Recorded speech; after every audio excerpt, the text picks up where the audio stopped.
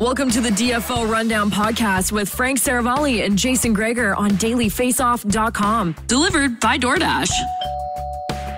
Welcome to episode 144 of the DFO Rundown, coming to you live at the conclusion of the 2022 NHL entry draft. And of course, the DFO Rundown is brought to you by 3 Ice. It's overtime all the time. Led by 6 Hall of Famers, Grant Fuhrer, Larry Murphy, Guy Carbonneau, John LeClaire, Joe Mullen, and Brian Trottier. 3 Ice is hitting 8 cities this summer, including stops in Canada, London, Ontario, July 16th. And Quebec City on July 30th. You can get your tickets at 3ice.com. That's the number 3ice.com. I'm Jason Gregor. Frank Seravalli is here. And Frank, the draft, man, that was a whirlwind. It was much quicker day 2 today. Now it was back live in person. We needed that. So that was nice. A lot of hungover people in the building here. I talked to a few people that may or may not have been on the draft floor that said they saw the sun come up this morning in Montreal. So, oh, wow.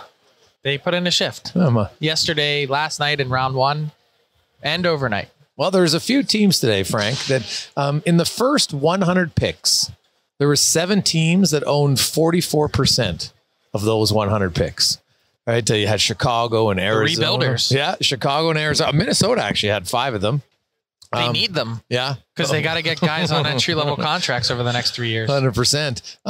Let's get to some of the moves over the whole, the last 48 hours that have occurred. Which trade either A, surprised you or did you like the best? Well, I think what surprised me the most was the Kirby Dach trade. Mm-hmm. Just doing some research and intel and homework on the Blackhawks and their situation over the last few days leading up to it and the Alex DeBrincat trade that preceded it.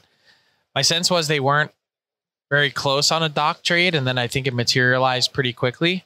That one surprised me just because he is a bit younger. He's 21. He's a bit younger than DeBrincat, but I always wonder, and I don't have any intel when I ask this. I'm purely just speculating when I say, what does Chicago know about his wrist and hand that the Montreal Canadiens and everyone else don't? Like, maybe he doesn't have the opportunity to come back and be the player that we thought he would be, given that injury that he suffered. It was gruesome, if you remember. Yes. That the wrist was just totally, disfigured.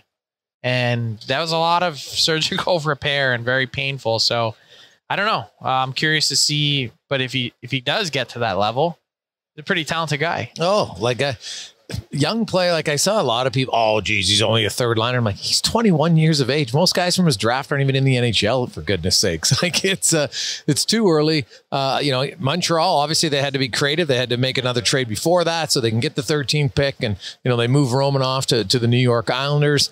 There didn't seem to be a lot of trust in Romanov, did there? Like, even going back to their run to the final, it just seemed like he was a guy that always was maybe on the outside looking in. And I think purely just lacked confidence. Really good player, tons of skill that I think could blossom on Long Island, and a team that needs desperately defensemen. They were trotting out 2 40-year-olds on their blue line last year on a nightly basis. Yeah, I think that trade actually might have been the one that, like, Romanov to the New York Islanders for the 13th pick is one that didn't have a lot of people talking very much about that. So I found that was a little interesting because I'm with you. Romanov, at times he can be a little bit of a riverboat gambler, but lots of defensemen, Frank, can be. You almost called me Strutty. I know, well, because we're sitting there. It's because we got a headset on. I'm sitting right where I do my show all the time. It's like I'm talking to my co-host. You just defaced his reputation. But with Romanov, when you watch him, he looks like a defenseman that tries to do too much sometimes, right? Like he'll run out of position a little bit, but those are things that are fixable with more games. It happens over time. So I actually like that deal for the Islanders. Yeah. I mean, look, they needed to get younger. They needed to get a little bit more mobile, and they need bodies. Yes. Like, they still have a little bit of a ways to go, and they're still not there yet with Noah Dobson on a new deal. That's going to be expensive off of his 50-point season. So Dobson's going to get paid, I would think, unless they really try and play hardball and bridge him. I think it would make sense to go longer term. They went that way with Pelech.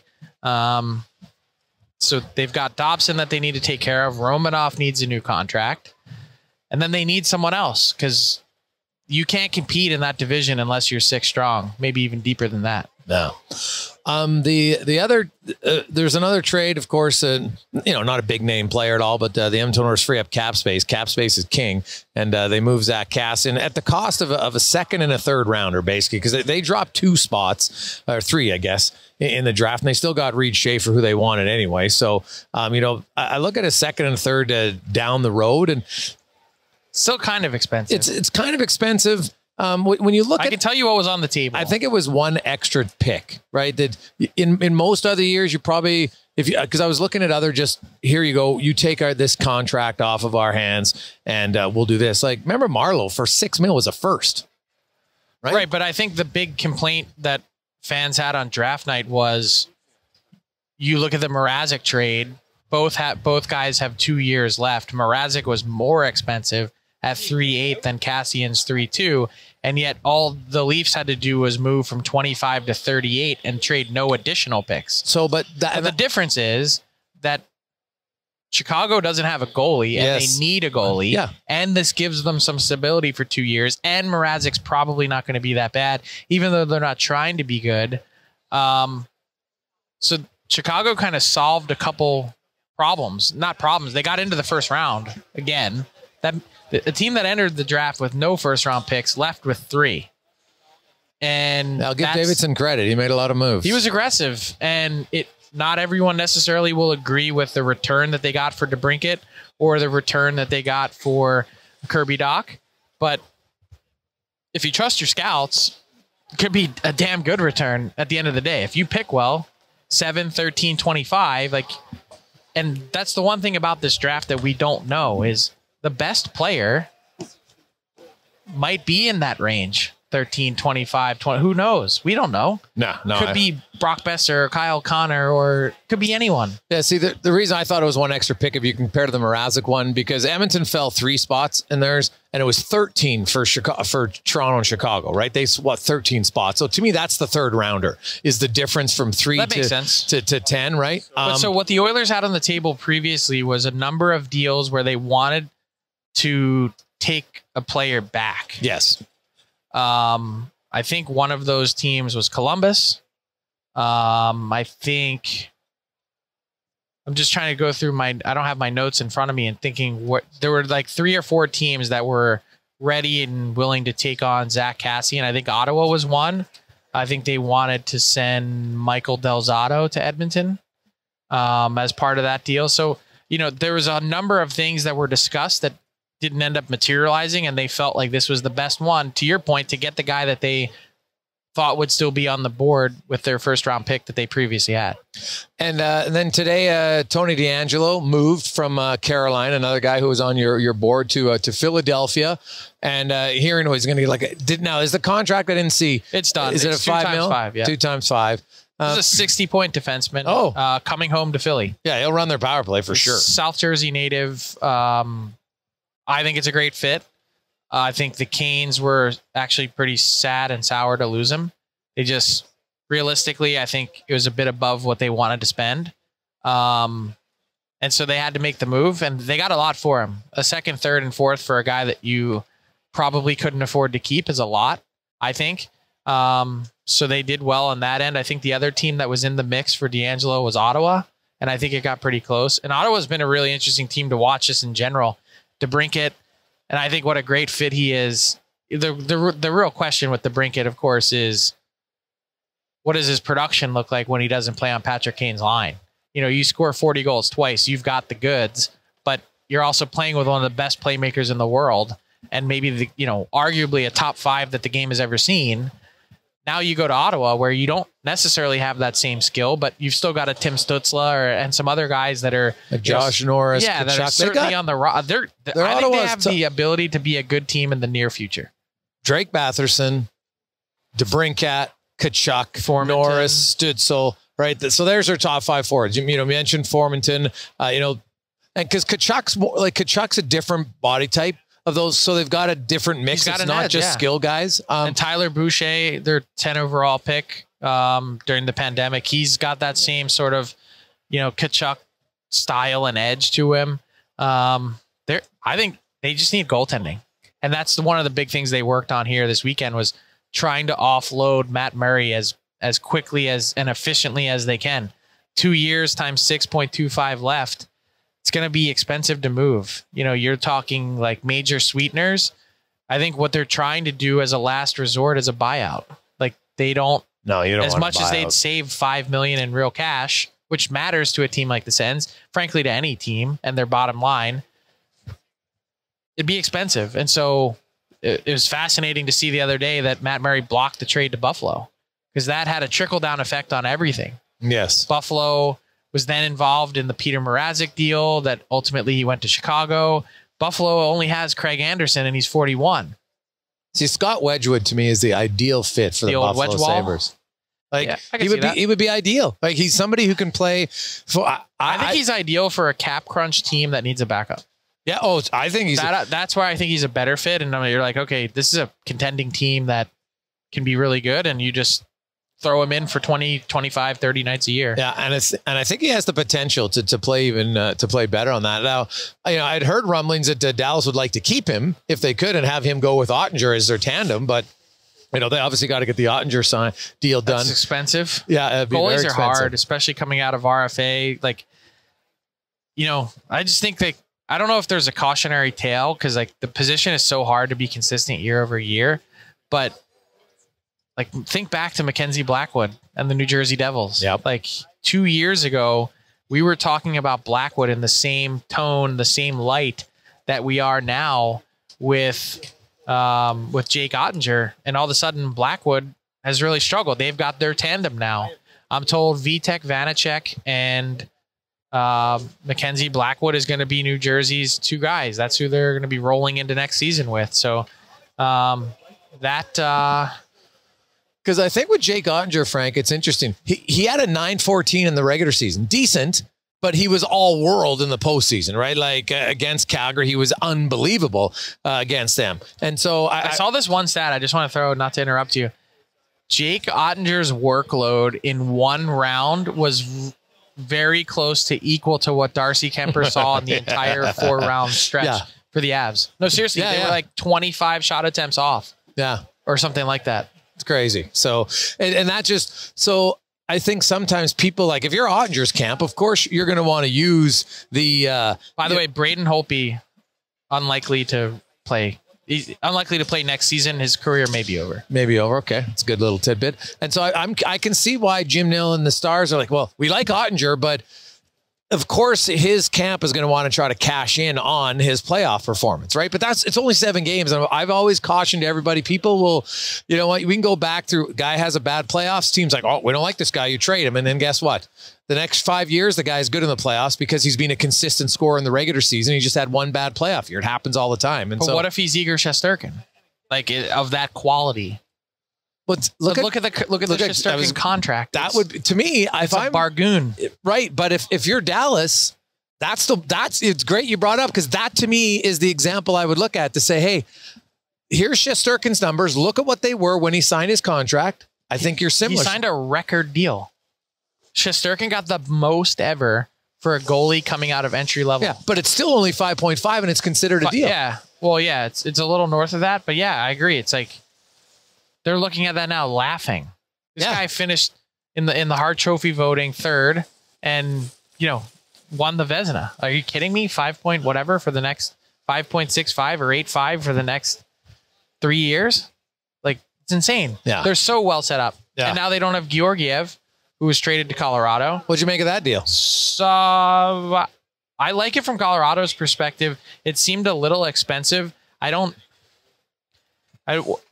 This is not the proper way to phrase it. It feels like Colorado, excuse me.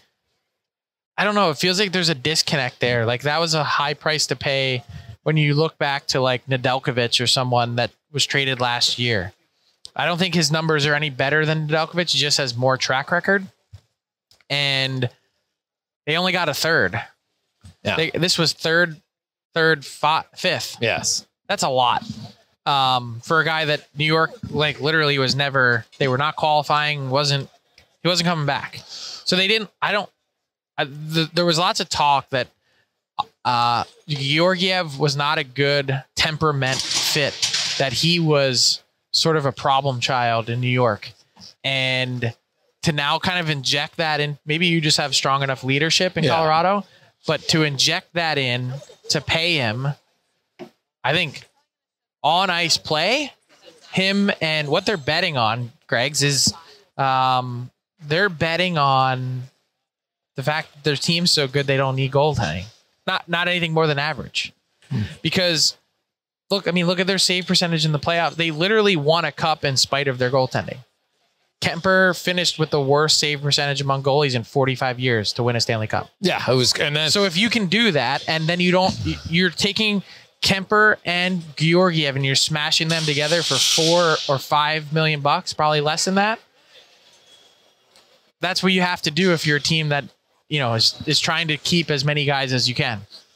Well, I think they've shown that they're going to be a team that doesn't have to have a dominant goaltender to win the cup and be competitive. Just average. Yeah. And I look at Darcy Kemper now. There's Darcy Kemper and there's Jack Campbell, right? They would probably those be are the two guys that Toronto is looking at. And Edmonton, I think, same thing, right? Ville Husso's now has signed in Detroit. 3 times 4.75 in Detroit. Also an interesting, I like him and Nedeljkovic together. Also seemed like a high price to pay for a pending UFA, a 3rd round pick. You could have waited 5 days and got him for free. Yeah. Unless someone was ready to step up and pay that price. Yeah. Who was matching that? Who was going to be giving up a 3rd to get a guy's rights?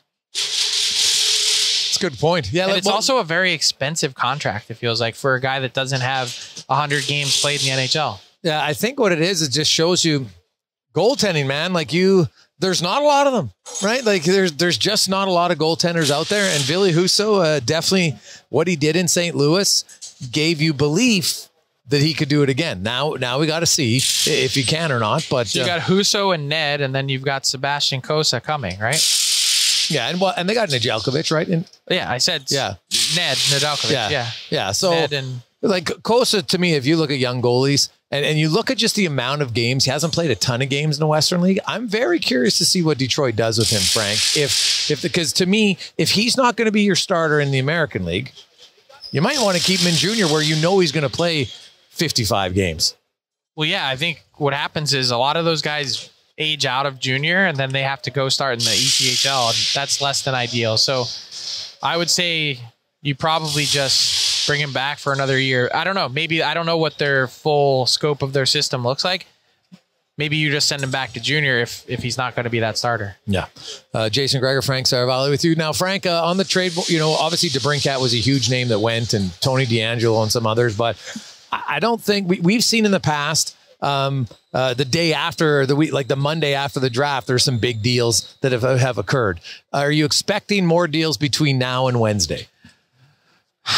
Yes. I mean, that's the short answer. I mean, what happens with JT Miller? I mean, that's one name. And I think the other big one that I'm watching is Patrick Kane. What happens with Patrick Kane? I mean, they're in a spot in Chicago where they've made it very clear that they're not going to be approaching those guys to say, are you willing to move on? But they are in a spot where things are changing. It's going to be tougher than it was even the last few seasons. Patrick Kane has a ton of value. And then you've got the Alex DeBrincat trade that you're taking his star winger off that's been piling up the goals for you. I think that changes the dynamic a bit. And I think Patrick Kane, to this point, I've been told, is not sure what to do. But I do think that there have been a few teams that have expressed interest this weekend to check in and say, what is going on with Patrick Kane? Well, and I think that was a big buzzword, big topic on the draft floor on day 2. Last 5 years, there's only one player in the NHL who has more points than Patrick Kane.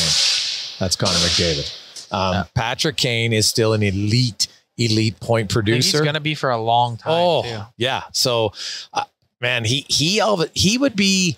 I would take Patrick Kane and I would put him at the top of the list. I put him ahead of Gaudreau. I put him ahead of Forsberg. I put him at anybody. Yeah, well. Right? Like Johnny Gaudreau just scored 115 points, right? Like Johnny Gaudreau he's actually, I think, 7th most points in the last 5 years. Like he's a good player too, and he's younger. Yeah. But I think Patrick Kane is still pretty dominant, Frank. And that, like a lot of teams, I think would be willing to do it. But Chicago, when you look at what they took for DeBrincat and what they took for Kirby Dach, you'd be like, geez, what are they going to take for Patrick Kane? Teams are probably thinking, man, I can get this guy for not very much. It'd be a lot. I think Well, I don't even want to speculate on what the package might be, but I think there was, and here's the thing. Patrick Kane controls everything. And I think there's a very select group of markets where Patrick Kane would be interested in playing. And I'll leave it at that. Like where? Big cities in the US of A? He is an American, yes. Yes. Yeah. No, well, I think I can deduct a few names from that. We won't play that game. Yeah. And I'm not saying it to leave anyone hanging. I'm not comfortable yet in my reporting process to say where. John Klingberg. You had reported he's going to market. Mm-hmm.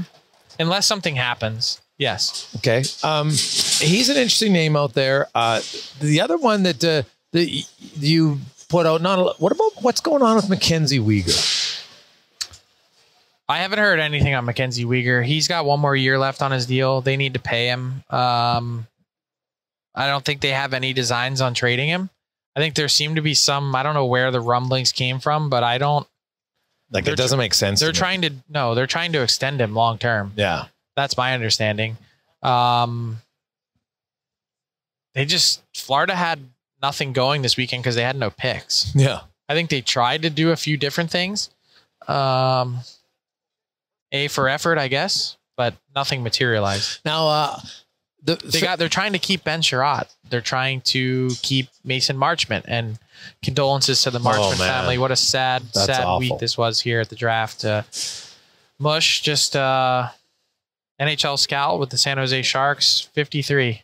I just talked to a number of managers and people throughout the game. They're just sick seeing the fire trucks outside his hotel here in Montreal, and for Mason and his wife Kim and Mason's siblings to get that call, just can't believe it. Well, I can tell you, I was 27 when my dad passed away from a heart attack at 56. And so when I saw that story, it definitely hit close to home. And I look at Mason Marchment, and when I spoke to Brian last, he just talked about how it was unreal for him to see his son in the NHL. Right? And to have a season. I'm so glad he got to see that breakout season too.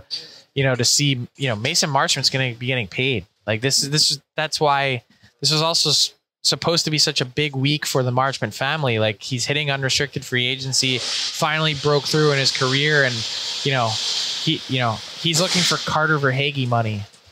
Oh, I think he might get it. No, I think he might, but I'm saying, like, that's, for a guy that had fought and scrapped and clawed for so long to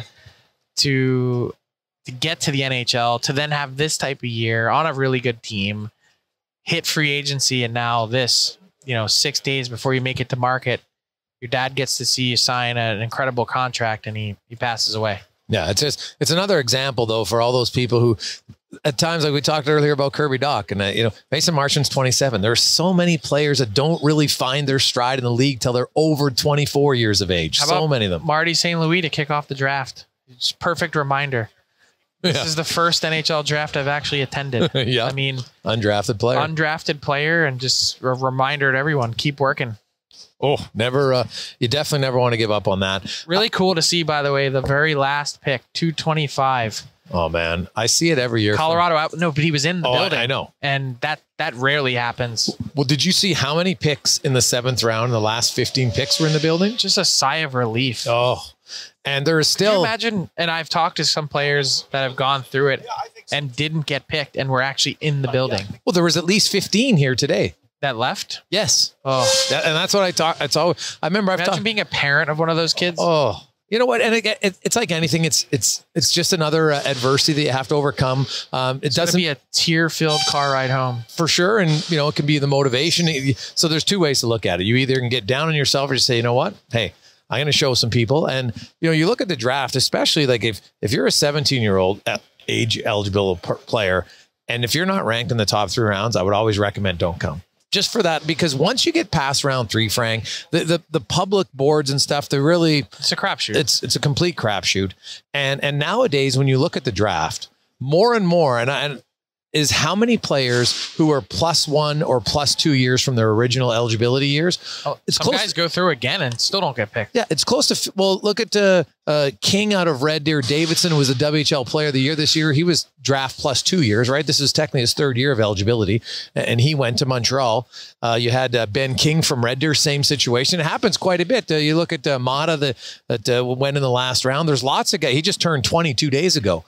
There was the last few drafts when I was crunching the numbers, it was close, Frank, to like 45 to 50% of the players were already on their 2nd or 3rd year of draft eligibility when they got taken. And I think that that's a reminder for a lot of people to not, if you're not highly ranked, it's now, if you want to come here and see it and great, but be prepared. I'm sure it would be tough to have to walk out of that arena and not get drafted. Doesn't mean anything really at this extent of your career, because you can get drafted the next year. Depending on your age, you can sign as a free agent. But the truth is, if you're not in the 1st or 2nd round anyway, like, you're not going to be treated any differently really in any organization. No. But if you are a 1st round pick, the rest of your career, you're going to get opportunities that other players simply don't. That's how it works. And it's not even necessarily a meritocracy. I hear players that were drafted later or lower or get traded and aren't property of the team that drafted them. They're like, I might as well be gum on this team's shoe. Like, there's a vested interest of management groups to see their pick succeed, and they give them every opportunity to do so. Now, speaking of another trade that I think has a ripple down effect from people I've talked to today, I'm sure you have done the same. Luke Cunnin goes from Nashville to San Jose, and they get John Leonard from San Jose in a pick. And, not a huge contract, but two of the people that I talked to, they felt that this was just another step, and they think that the Preds and Forsberg camp are getting closer, and they think that there's a deal that's going to be done between them before Wednesday. What do you hear? I haven't heard anything. I think there's a gap that can be bridged. I just don't know if Nashville's going to bend on all the terms. Like, they don't give, we talked about this, they don't give out no trades. They don't give out signing bonus largely. Mm-hmm. Rare exceptions, like Roman Josi is a rare exception. It's funny how teams do this, though, because St. Louis Blues don't do that either. And then they buckled at the 11th hour with Alex Pietrangelo, and he was like, yep, too late. Like, I'm going. And they were flabbergasted. They were like, we gave you everything you wanted. He said, yeah, but you jerked me around for how many months now? There's a whole part of that. And then, I don't know. I just think back to Calgary and Johnny Gaudreau and where that stands as we get closer to Wednesday. Man, it's an uncomfortable spot for them to be in. I truly think he doesn't know. And I checked in with a few people today again. Calgary has no idea. They're leaving here with the most unsettling feeling. Going back to Calgary saying, well, what are we doing? What's up with Matthew Tkachuk? What's going on with Andrew Mangiapane? Like, we're paralyzed. We can't do anything until we have an answer. And if he wants to come back to Calgary, damn, he's done he has a funny way of showing it. Well said. When you there's kind of got to be a little bit of a love respect from both sides, and I'm sure they can get a deal done, but like outside of Steven Stamkos, I was trying to think ones who went to the wire and then they stayed with the team. That just usually, if it's this, what are we, 4 days from free agency? 5? I guess it's 5, or it's Friday. Yeah. So 5 days from free agency. That we actually had one last year. Mika, was it? No, it wasn't Rantanen. Was it Rantanen? Well, Rantanen was an RFA, wasn't he? Didn't he just sign an extension? So was it Landeskog? It was. I think it was Landeskog. It was right the night before free agency. It was like He literally went to the last 15 minutes before the 8th year was off the table at midnight, and he signed right at the very end. Yeah, I'm just checking Cap Friendly for you guys right now, and he signed his most recent big extension on July 27th, which was the day before. He signed. Right. It was Landeskog. He went to the wire. Yeah, and it was it doesn't happen all that often. No, and so you wonder. And what's interesting is when you look at Landeskog's contract, Frank, there's no huge signing bonuses in it. He's got a no movement clause for the first 4 years, which is kind of standard, really, for a lot of guys now. If you're a big name free agent, getting a no movement clause isn't completely out of this world. But so there's no real big signing bonus in there. Here's where I think there's been a lot of reporting on Philip Forsberg and the Preds and where they stand. I think the ask originally seemed to be overstated publicly. I believe they were asking sort of low 8s, and some people have said, well, the Preds are in low 8s and the Forsberg camp is in the mid 8s. I don't know. You add it all up, it's not really a lot of money. You would think that with the impact player that he is, with 42 goal season and 84 points, and being a rare play driving winger, that you'd get it done. But I don't know. I haven't had the greatest vibes from it. It's always sort of felt like it's been in a dark place between Forsberg and the Preds. Which I don't really I can't understand why. When you look at how the organization, with Duchesne and Johansson and what they pay those guys, and honestly, Forsberg's been more productive. Well, that's the trouble that they got themselves in. Yeah, but he's more productive, and if he's only asking for slightly above them, that doesn't seem like a outlandish ask. I don't think so. But that also means it's another player that you have making $8+ million on a team that would be your fourth one. I don't know. Yeah, no, that's fair. But man, Nashville will be in the exact same boat as Calgary, because if you lose them, and I don't know. The difference is Calgary won a division title, and Nashville is. I don't know what happens with that. I think Nashville, for a team that was sort of in that NHL murky middle this year, was never really ever in the contender category or even close to it. They took them till the last couple of days of the season to lock in a playoff spot. It would be a pretty massive failure for the Preds to not bring Forsberg back. Well, I would agree with you wholeheartedly, because you would have been able to get a haul for him at the deadline. And now if he goes to market and he walks and you get nothing, yeah, Calgary's in the same spot where he might walk and you get nothing, but at least you had a team that was contending for the cup and there was no chance you were trading him because you were trying to keep him. The real screw up for Calgary, I guess, if you want to call it that, was not getting Johnny Gaudreau done last summer, because he comes out and has a 115-point season, and all of a sudden, what could have cost you X is now costing you Y. Yeah, it's always even if you're able to keep him. Yeah, a little bit more for sure. Before we get to Tyler Yaremchuk, we need to shout out the 2022 IIHF World Juniors. What a better way to cool off at the rink than during the first ever Summer World Juniors. Single game tickets for the tournament are now on sale, starting at just $40. So you can get your tickets, go and grab your sunglasses and go to the junior games coming to Edmonton at the IIHF. Tyler Yaremchuk, how you doing? I'm doing great. I had a really, really good time at my first ever NHL draft. Never been to one before. And I feel like this one was a good one to be at. I was going to say, it's like going right into the deep end with it being in Montreal of all places and a home crowd with all the noise the Habs made. And the #1 pick. You're probably never going to see one like that again. The first 2 hours of this draft, considering where it was, with, as you mentioned, Frank, who they took #1, and the crowd not knowing who was going to go, and the reaction when Slavkovsky went. So there's one. Then the Habs are making the trade, right? They get Kirby Dach, and it was actually 2 trades. So the crowd's on edge. They're like, what's our team doing? You couldn't have asked for better. And then they had another pick in the first round. So you look at Montreal and the situation as probably the most exciting first 2 hours of a draft that I can recall in a long time. Yeah. There's no place like Montreal. I know I tweeted that, and I know that Toronto calls itself the center of the hockey universe, and it's self-proclaimed, in my opinion. This place and the energy in this building, the fans and passion of this market, I don't think it's matched in this league. It's hard to argue that. Yeah. All right, let's get into a new edition of Buy or Sell, delivered by our friends at DoorDash.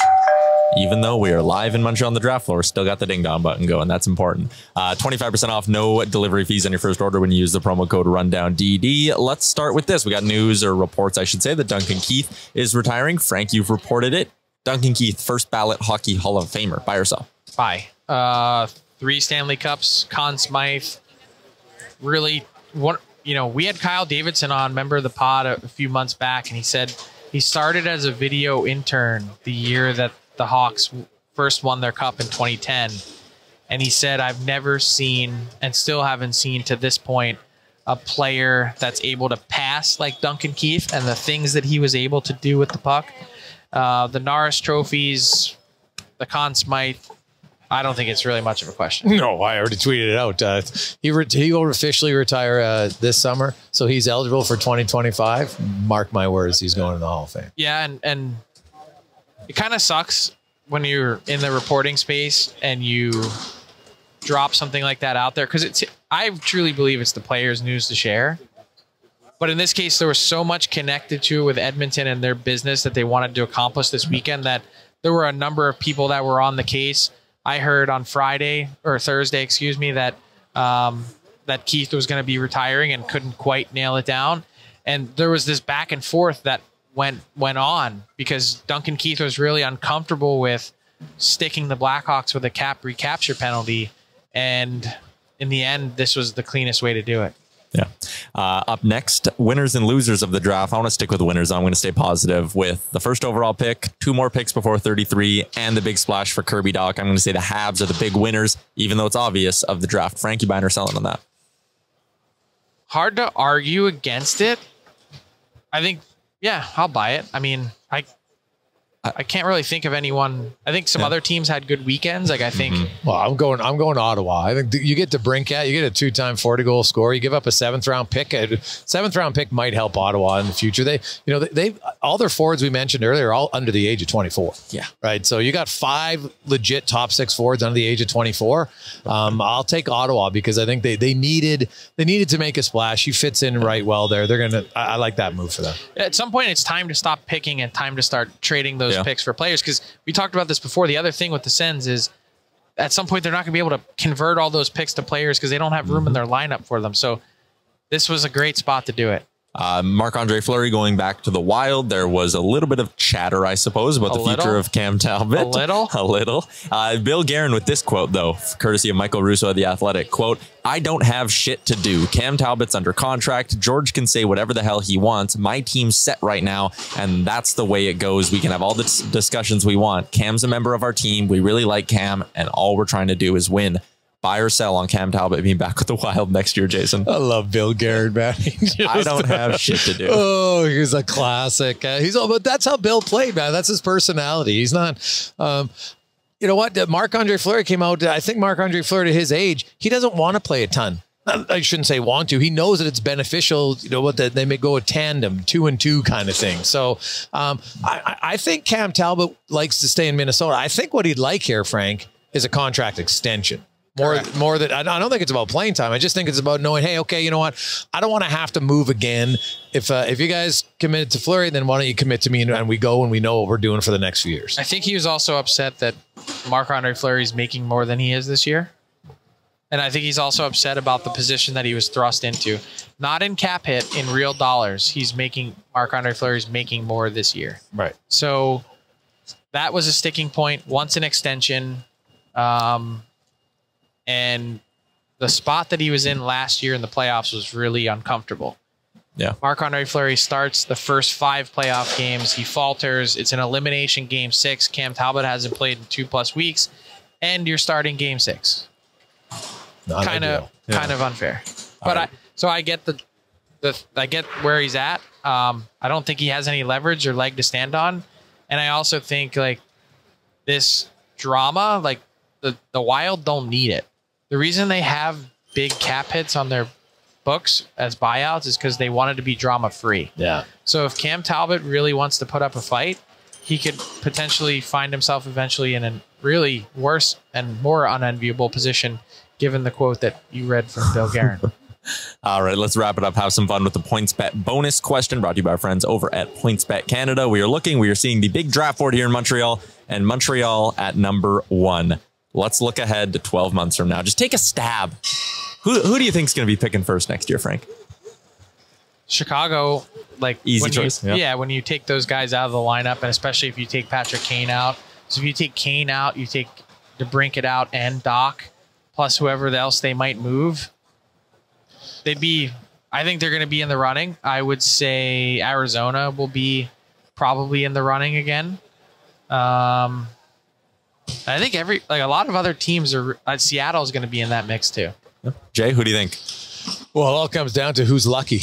Yeah, right? Who's going to win the lottery? Because I think the teams that you guys just mentioned have a very good chance of competing to finish 32nd and 31st and 30th. And that might just come down to who's lucky to win the lottery. It's rare that the team that finishes dead last gets the first pick, multiple years in a row. So I'm going to go and say Seattle. All right. I'm going to go with Arizona. So we'll split it up 3 ways there. So you mentioned you got to be lucky to win the lottery. Sometimes you're lucky to not win the lottery, like in the case of the Avs and Cale Makar. Yes, 100%. At 4th overall. That's going to do it for another edition of Buy or Sell, delivered by our friends at DoorDash and live from the 2022 NHL Draft. Who's not to say Seattle, they go to the 4th spot and they end up with Shane Wright. How do we know that he's not the best player in this draft? Oh, not at all. I wholeheartedly agree with you. Yeah, sometimes for Seattle to get Shane Wright, there's no pressure now on them. They're just like, oh, hey man, here you come. And everybody, you saw kind of his stare. He was pretty fired up. And, I like a little competitiveness. You like that? I thought that was cheesy. Yeah. Well, you know what? He's 18, Frank. That's what I always remember and tell myself. I get it, but I think the big knock on him was you don't have any fire. You don't have compete. They didn't like the way he played in the playoffs. They felt like he didn't elevate his game and find the moment and have that sort of burn and that passion, and just felt like an odd time to show it. Well, I don't know. I've seen I don't know. Who knows? There's always weird things said on the draft floor. Remember Alexander Daigle? No one's ever going to remember number two.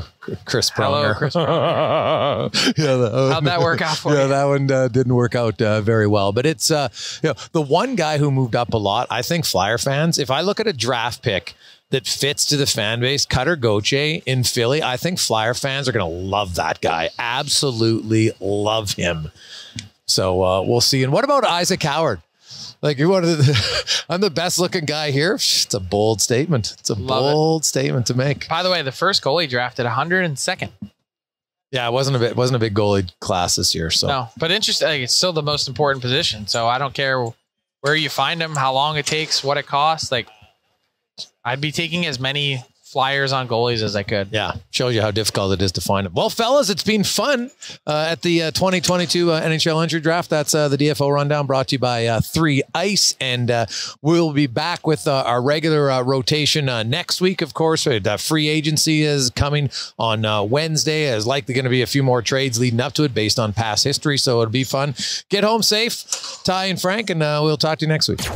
Thanks for listening to the DFO Rundown with Seravalli and Gregor. Keep it locked on dailyfaceoff.com and subscribe wherever you get your podcasts from to never miss an episode. Delivered by DoorDash.